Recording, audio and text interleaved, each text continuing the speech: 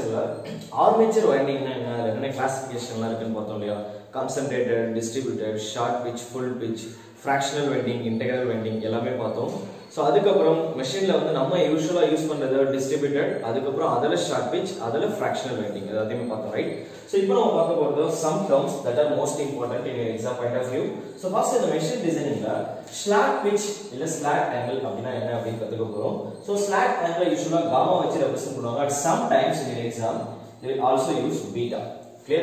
So already நம்ம என்ன பார்த்திருக்கோம், மெக்கானிக்கல் ஆங்கிளுக்கும் எலக்ட்ரிக்கல் ஆங்கிளுக்கும் ரிலேஷன் பார்த்திருக்கோம், right? So this beta can be written as number of poles divided by 2 into mechanical degree offered by the slack angle, right? So first of all slack angle அப்படினா என்ன அப்படினா டோட்டலா மெஷின்ல எவ்வளவு number of slacks வந்து நம்ம use பண்ணிருக்கோம், right? So slack angle அப்படிங்கிறது that is the angle difference between the consecutive slacks, right? ஒரு மெஷின்ல total number of slacks இருக்கா, first slack க்கும் second slack க்கும் நடுவுல எவ்வளவு phase difference வருது, right? So mechanically that is called slack angle. அப்ப என்ன பண்ணுவீங்க, டோட்டலா எத்தனை slacks கொடுத்திருக்காங்களோ அந்த slacks total degree 360 அதாவது டிவைட் பண்ணீங்க அப்படினா it will give you the phase difference between the consecutive slacks, that is called slack angle, right? இது எலக்ட்ரிக்கல்ல இருக்கும் அப்படினா that is p/2 times of mechanical angle. இது அப்படியே எடுத்து நீங்க சப்ஸ்டிட்யூட் பண்ணீங்கன்னா p/2 into mechanical angle is 360 by s, right? இது 2 ஆல கேன்சல் பண்ணீங்கன்னா it will be 180 into p/s.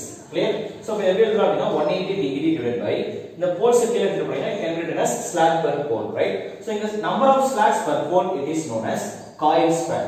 Coil span என்ன அப்படிங்கறத நம்ம பார்க்கலாம். Right now remember this one, right? So it can be written as gamma is equal to 180 divided by number of slacks per pole. I told you at sometimes in your exam instead of using gamma they might also use beta.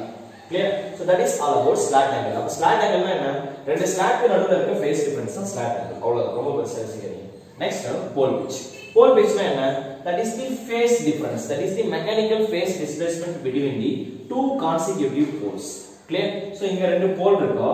So here the phase difference is, see observe from the origin the phase difference between the first pole and second pole mechanically 90 degree, right? அப்ப இந்த எலக்ட்ரிக்கல்ல எப்படி நம்ம displays பண்ணலாம் அப்படினோ, இப்போ இந்த போல்க்கும் இந்த போல்க்கும் நடுவுல இப்போ இங்க கரண்ட் வந்து பாசிட்டிவ்ல இருந்தது அப்படினா நெக்ஸ்ட் போல்ல கண்டிப்பா கரண்ட் எப்படி இருக்கும், negative. Already we know, right? So within this one we can complete one cycle of sinusoidal, அதாவது 180 டிகிரி வந்து நம்மளால கம்ப்ளீட் பண்ண முடியும். சைனசாய்டல்ல ஒரு கம்ப்ளீட் சைக்கிள்ல ஒரு half நம்ம கம்ப்ளீட் பண்ணதுக்காக நம்ம எடுத்துக்கிறது 180 degree electrical, right?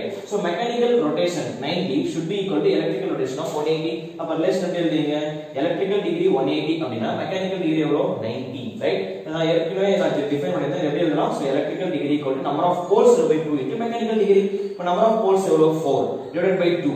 So 4/2 2 into mechanical degree எவ்வளவு வந்திருக்கு 90. So 2 into 90 போட்டீங்கன்னா it will become 180, right? Remember one more thing. So pole pitch வந்து electrically it is always 180 degree, it is fixed, right? So that is all about pole pitch. Next we are going to discuss about coil span. Coil span அப்படினா என்னன்னா, ஆக்சுவலா நம்ம winding உள்ள design பண்ணும்போது நான் ஏற்கனவே சொல்லிருந்தேன். சோ ஃபர்ஸ்ட் என்ன பண்ணுவோம், ஒரு டர்ன் எடுத்துட்டோம், that is இந்த டோட்டல் லைன் வந்து நம்ம டர்ன் அப்படினு சொல்றோம். In each and every turn if you observe you will have two conductors, right? So இது வந்து first slack அப்படினு சொல்றோம். that is ஒரு slackல ஒரு கண்டக்டர் இருக்கும், இன்னொரு slackல இன்னொரு கண்டக்டர் இருக்கும். இந்த ரெண்டு கண்டக்டரையும் ஜாயின் பண்றதுக்காக we are using end connection. This is end connection. So use பண்ணி நம்ம ஜாயின் பண்ணோம் அப்படினா this is called complete turn. அப்ப ஒரு complete turnல we have two conductors always. One turn will give us two conductors. Clear? Now what do we mean by coil span? Coil span அப்படினா என்ன, ரெண்டு ஒரு காயில்ல அதாவது ஒரு டர்ன்ல ரெண்டு சைட்ஸ் இருக்கா, இந்த ரெண்டு சைட்ஸ்க்கும் நடுவுல இருக்க electrical phase displacement, right? So that is the coil span denotes the phase difference between the two coil sides of a turn. ஒரு டர்னோட two coil sides நடுவுல இருக்க phase displacement, right? So இதுல வந்து நம்ம ஆல்ரெடி வைண்டிங் டிசைன் பண்ணும்போது we saw there are two windings, one is called short pitch winding, another one is called full pitch winding. Full pitch winding அப்படினா என்ன, ஒரு ரெண்டு டர்னுக்கு நடுவுல எக்ஸாக்ட்டா 180 டிகிரி phase displacement இருந்தது அப்படினா that is called full pitch winding. அப்ப machine வந்து நீங்க full pitch windingல டிசைன் பண்ணிருந்தீங்க அப்படினா in such a case coil span is always 180 degree, right? Just now we saw pole pitch is always electrically 180 degree, right? அப்போ ஒரு மெஷினை நீங்க full pitchல design பண்ணிருந்தீங்க அப்படினா அந்த கேஸ்ல coil span ஓட வேல்யூவும் pole pitch ஓட வேல்யூவும் always equal when your machine is being designed with the help of what, full pitch winding. இதே வந்து short pitch winding னா என்ன அப்படினா எக்ஸாக்ட்டா 180 டிகிரில பிளேஸ் பண்ணாம we are shorting by an angle of epsilon, right? So 180 ல இருந்து some amount slat ல வந்து எக்ஸாக்ட்டா 180 டிகிரி ஃபேஸ் டிஸ்பிளேஸ்மென்ட் கொடுக்கிறதுக்கு பதிலா some angle வந்து ஷார்ட் பண்ணி அதுக்கு அப்புறமா நம்ம டிசைன் பண்ணோம் அப்படினா that is called short pitching. இப்போ எவ்வளவு angle ஷார்ட் பண்ணிருக்கோம்? epsilon அப்படிங்கற angle வந்து ஷார்ட் பண்ணிருப்பாங்க. ஷார்ட் பண்ணதுக்கு அப்புறம் if you see the phase difference, total angle is 180. இதுல நம்ம எவ்வளவு ஷார்ட் பண்ணிருக்கோம்? epsilon அளவுக்கு ஷார்ட் பண்ணிருக்கோம். That is called short pitch. So short pitch பண்ணதுக்கு அப்புறம் if we measure the coil span, that is the phase difference between the two sides of a coil, right? So when our 180 minus total is 180, இதுல இருந்து epsilon separate பண்ணி we get the coil span. அப்போ for a short pitch winding, coil span formula is become 180 minus epsilon.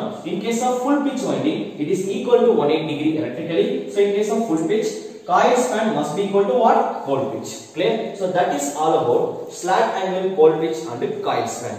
In the next lecture, we are going to see some beautiful terms. They are called pitch factor, distribution factors, right? So on the terms, EMF எப்படி generate ஆகுது அப்படிங்கறத பார்க்கலாம். I hope you all understand this logic. Where doubts இருந்தா அப்படினா you can ask in the comment section. So thanks for watching our videos. Thank you.